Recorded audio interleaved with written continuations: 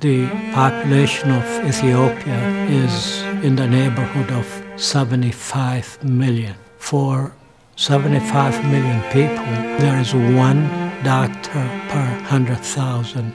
I believe the average life expectancy of Ethiopian is about 40 years of age. Well, there are a host of problems: cardiovascular disease, lung diseases, infections, tuberculosis, HIV/AIDS. For the red, for the green, for the green, for the gold, for the poor, for the rich, for the young, for the old, for the man, for the woman, for the child, from the tears of God that have fallen in the Nile. He's a doctor, but I think first he's a humanitarian. He's a perfectionist. I have a vision, a dream to make this worldwide. So it's about sharing and caring.